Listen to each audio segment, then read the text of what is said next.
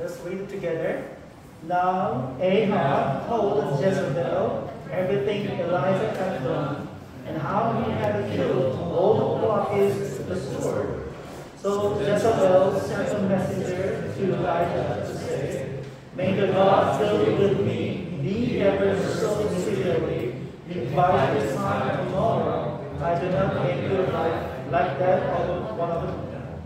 Elijah was afraid and ran for his life. When he came to Beersheba in Judah, he left his servant there, while he himself went a day's journey into the wilderness. He came to a broom bush, sat down under it, and prayed that he might die. "I have had enough, Lord," he said. "Take my life. I am no better than my ancestors." Then he lay down under the bush and fell asleep. All at once, an angel touched him and said, "Get up and eat." He looked around, and there by his head was some bread baked over hot coals and a jar of water. He ate and drank, and then lay down again. The angel of the Lord came back the second time, touched me and said, "Get up and eat, for the journey is too much for you." So he got up and ate and drank.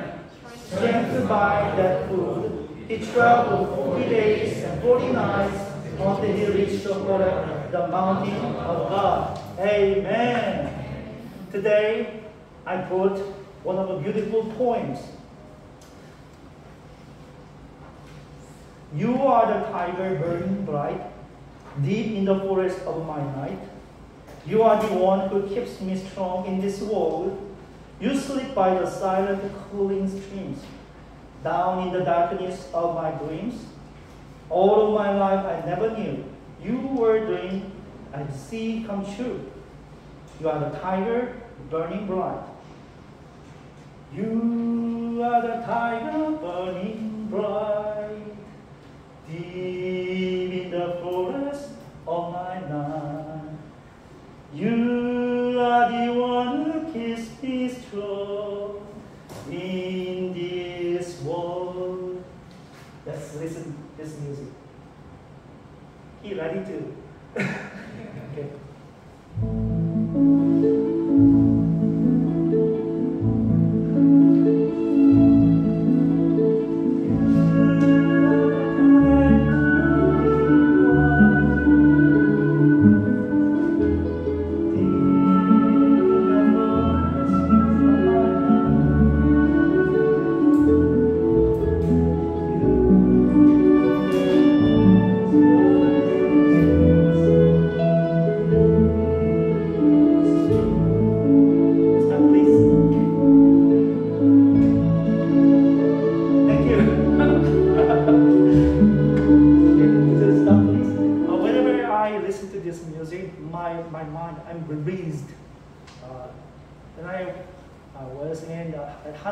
As a full-time chaplain, it was so stressful.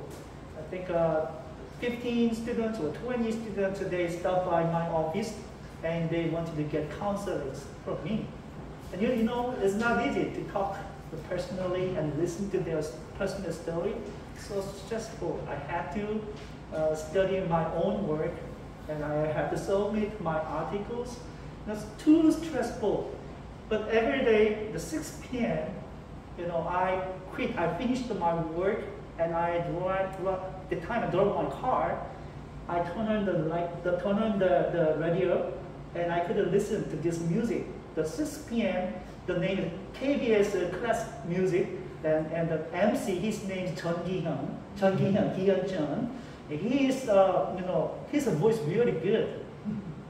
오늘도 수고 많으셨어요. You did a very good job. You did a very good job. And then playing the music. Oh, it's like I'm in the kingdom of heaven. I'm so happy when I listen to this music. So, and then I use this music for my dormitory students. Once a month, in the night, 9 p.m., I went to dormitory Due to COVID-19, we could not meet each year the special worship place. That's why I went to the dormitory. I used the radio system, and I used like a jogging on. I said, "안녕하세요." Good night, all. This is Inchol. 안녕하세요, 반갑습니다. 양인철이에요. And then I, playing this music. And then I introduced dormitory students their personal story. They, that time, so many students, they said, wow, it was really good. The music touched my heart, really good. Nowadays, we need to take a rest. We need, especially for me, we need to take a rest. Last spring semester, I was so stressful, because I was too busy. Every Monday, 5 a.m., I woke up early and I drove my car. And I taught the 2 classes from 1 p.m. to 6 p.m. without rest, So I was so tired, but I tried to do my best teaching. And one day, one of my students, he raised his hand, "Professor, I want to meet with you personally." And after class, the Hebrew class, and then we met each other. He said, "Professor, my job is pharmacist. When I saw your face changed dark." So I was so worried about your health. I think your liver situation is not good. And he brought something, medicine. He gave a medicine. Because he recognized my health status not look good. Because that time, no taking, rest, just to keep going, keep studying, keep teaching. Every Sunday I preaching, praising. I like preaching, praising, but you know what? Before audiences, somebody just stand up and then preaching, so stressful. You know what? You think I'm very extroverted, but every Saturday or Friday is coming, and then Sunday is coming. Sunday's coming, and then I have to preach. So stressful. And 1 p.m., my heart beating. Very good. And then almost 2 p.m., it's time to preach. Without script, how can I say before my audience, my church members? So stressful.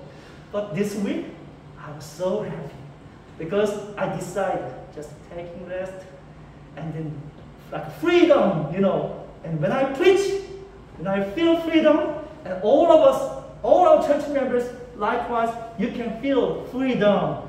So today, I want to introduce about the pictures. These pictures remind me freedom. It's not. Would you? It's not working. Yeah. That time, 2016. That time I had to take my qualifying exams for my dissertation. And after I submit my papers, and I went to Canada. And I think Daejeon, your wife is from Canada, right? And then we went to Canada Banff. This is Lake Louise. And my wife, she always said, "I want to go to Canada. I want to see with my own eyes Lake Louise." And then I went there. What a wonderful, what a beautiful. And next picture. Oh, yeah. Yeah. It's like a picture art behind me. I did not bring drawings or pictures behind me. Wow. It's really good. I hope everyone, when you come the Sunday, I hope everyone take a rest and release your stress and meet God. This place is the resting place, because we meet God here. It's a really good time to hear. And then today's scripture, I want to tell about Elijah, his story. last Sunday I introduced about Elijah narratives. It begins with rain, and Elijah, he won victory against the Baal and Asherah prophets, 450 and 400 peoples, and he got the victory. Wow, victory! He's so happy. And furthermore, I'm sorry, why is it not working today? Oh, now it's working. Okay. Oh, and Elijah, he ran ahead of Ahab's chariot. He is like a Superman. Superman, the writer, his name is Jerry Siegman, and he was Jewish, a Jewish family. That's why when he read Elijah, his story, wow, it gives his inspiration about Superman. So Elijah, he got the mantle, and Elijah, he went and superior power. But the problem is today, when he got the victory, suddenly the mood and situation changed. He was afraid of something. What happened to him? So let us know about the meaning of today. First, we can find rest in God's presence. So let us read together. We can find rest in God's presence. Ahab's wife, her name is Jezebel, she planned to kill him. And he escaped from her and arrived at the Rodem tree. And let us read the 1 Kings chapter 19, verses 3 to 4. Elijah was afraid and ran for his life. When he came to Beersheba in Judah, he left his servant there. While he himself went a day's journey into the wilderness, he came to a broom bush, sat down under it, and prayed that he might die. I have had enough, Lord. He said, take my life. I am no better than my ancestors. Elijah, he wanted to escape from Jezebel, Ahab's wife. Very weird, because he got superpower. He won against the Baal and Asherah prophets. Why he had to escape? Because he had no rest. No rest. Just keep beating and keep winning against something. He had no time to meet with God personally. And then suddenly, Ahab's wife Jezebel tried to kill him, and he escaped from there. Now look at the picture. Down the northern kingdom here, the northern part, and here Beersheba in the southern part of Judah. Elijah, he belonged to the northern kingdom of Israel, and he wanted to escape from here and Beersheba. Beersheba belonged to Judah, because he wanted to hide. And he arrived here. He left his servant there. He further escaped from there because he I want to alive. So southern part here, he is desert. He went to their desert. And then he found something, Rodem tree. The New International, the version renders Rodem tree as broom bush. Here, what does it mean, broom bush?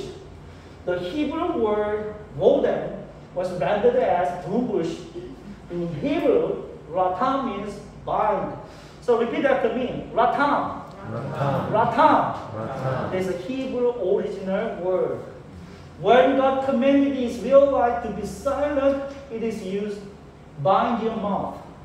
Ratam means keep silent, just listening to the voice of God. So, under the Rodem tree, he kept silent, and he could listen to the voice of God. That time, actually, he wanted to be, I want to die. I'm no better than my ancestors. But there, under the Rodem tree, he could release his stress, and he take a rest, and he slept. And then I found something interesting. How can I compare Rodem tree? Nowadays, how can I compare Rodem tree? This picture. Okay. Oh, anyway, let us read together this word. Ready? Go. That he lay down under the bush and fell asleep. How could a small tree, Rodem tree, Elijah, he could sleep? I tried to find a very similar blue bush or Rodem tree. I found this one. The traffic light, we waiting there. Sunshine, summer days. We want to hide there. Everybody just there. And we could take a rest. And we raise our stress. I think Rodem tree is here. You know what? Last Sunday, Daejeon's family, we met each other and we talked about the situation. And he mentioned that he worked as a pastor for Semuna Church over 4 years. Yeah, 4 years. And he said, you know, Daedeok Church's spam ministry, the room, washing room, is very similar to Semuna Church. Basement, right? The first time when I came here, I could smell stink. You know? It's like so darkness. If you turn off the light, so darkness. Why here basement? Small place. I think Rodem tree is here. Right? Rodem tree. Under the Rodem tree, you can listen to the voice of God. Right? I'm so surprised today. Fanny, now she changed her hairstyle. But anyway, she came here and she want to listen to the voice of God. I hope everyone comes here someday and meet God under the Rodem tree, under the Daedeok spam ministry tree. Hallelujah. And next, I want to say, second, God protects us. Oh, the captain. Okay, we'll talk the light. Oh, anyway, let's read together. God protects us. God protects us. God protects us until we go to the kingdom of heaven.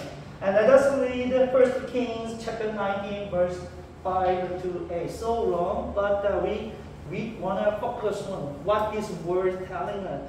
So let us read together. Ready? Go. Then he lay down under the bush and fell asleep. All at once, an angel touched him and said, "Get up and eat." He looked around, and there by his head was some bread baked over hot coals and a jar of water. He ate and drank, and then lay down again. The angel of the Lord came back a second time and touched him and said, "Get up and eat, for the journey is too much for you." So he got up and ate and drank. Strengthened by the food, he traveled 40 days and 40 nights until he reached the Horeb, the mountain of God. Amen. Under the Rodem tree, Elijah the prophet, he could sleep well. All at once an angel touched Elijah, but the scripture does not tell us how the angel looks like. But Elijah follows his word and ate the bread and a jar of water. God gave Elijah his power by giving a daily bread. And when I read verse 6 in Hebrew, I was very surprised. Before I come to this worship service, Brian, please pray for Brian. Brian got dizziness. But he wants to know about what does the Hebrew word bread in Hebrew means. And he said, Pastor, yeah, as I know, bread, the Hebrew word is lachem. So repeat after me, lachem. Lachem. Lachem means bread. Do you know Bethlehem? Bethlehem? Bethlehem? Bet means house. Lachem means bread. So which means the house of bread is Bethlehem. Right? But here, the Hebrew word is not lechem. That is ugar. Ugar. What does it mean, ugar? So repeat after me. Ugar. Ugar. Ugar is a round, flat load of bread. It's baked on leavened bread. It's not delicious. Sometimes it's called as matzah. So repeat after me. Matzah. Matzah. Every Passover, Jewish family, they gather together, they eat matzah. Matzah. It's not delicious. No. When I was in the US in 2012, as I remember, my advisor, his name is Marvin Sweeney, he's a Jewish scholar. He invites us, and I came to his house, and he said, let's enjoy and eat the matzah, the Passover day. And I ate, oh, it's not delicious. It's not delicious. But here, the very important point. Even if God's nourishment is not delicious, it's so helpful for our body. God's food, bread, uga, it could be our financial support. God provides us financial support. It's not enough sometimes, but it helps. God provides us daily bread and water. So wonderful miracle. Think about, we need to find God's little thankful spot. I am thankful for my family. I am very thankful for my workplace. I am very thankful for my friends. Every Sunday I come here, I appreciate my church members. I am very thankful. Think about, look around your friends. Very thankful. I appreciate. Thank you, thank you. Duni, she's from Laos. Duni and Ellen, they got the friends. They really good friendship. When I saw her, and she said, hi, Ellen, hi. It's like very good, right? We are very thankful, Even though this place is so small, sometimes it's not delicious. We provide you, after our worship service, we provide you bread. Sometimes it's not delicious. But it's really good for us. Sometimes my word, my sermon, but it's really good, helpful for you. I hope. Another important viewpoint from the story is that God will protect us until we go to the kingdom of the heavens. Why does God provide Elijah with uga and water? And let us read the verses 7 to 8. Ready? Go. The angel of the Lord came back the second time and touched him and said, get up and eat, for the journey is too much for you. So he got up and ate and drank. And since he got the food, he traveled 40 days and 40 nights until he reached the mountain of God. God's angel came to Elijah second time and touched, and then let him drink, let him eat second time. Here, the number is very important. 40, number 40. Very, very important. In the book of Genesis, when Noah, the ark of Noah, the raining, how long? Raining 40 days, 40 nights. And how long? How many years when the Israelites they were in the wilderness? 40 years. In the New Testament, when Jesus Christ, he was tested by the Satan in the wilderness, how many days? 40 days and 40 nights. God provides Elijah food because 40 days go to until the mountain of God. I think here we are living here, this world. It's like we are living here 40 days, 40 nights. We don't know our future, our destiny. When we go to the kingdom of heaven, when we die, we don't know. But God provides us His food for today until we go to the kingdom of heaven. Hallelujah. You think about your situation. It's like 40 days and 40 nights. Now, Rodem, which means, we say the mountain of God, but Rodem, which means dried place. Dried place. No nourishment. But here, God provides you His food, His water, until we go to the kingdom of heaven. 40 requires our holiness from secular life. At the end of 40 days, prophets or priests, they can enter into the temple of God or the temple of God.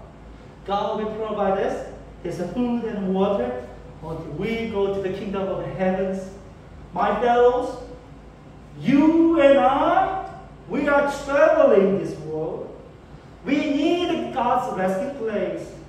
Wherever God is with you, that place is your resting place. God provides you with bread. His bread could not taste good, but with His food and water, we can travel until where? When? Until we go to the kingdom of heavens. God will protect you. Hallelujah. And let us pray this song together. More love to thee.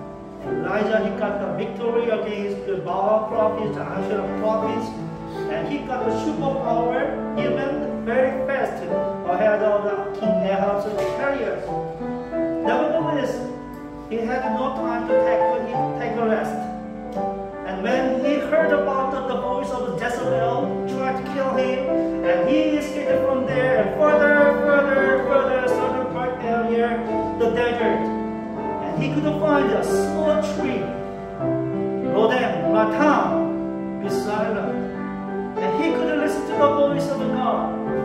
And God provides him bread and water. Why?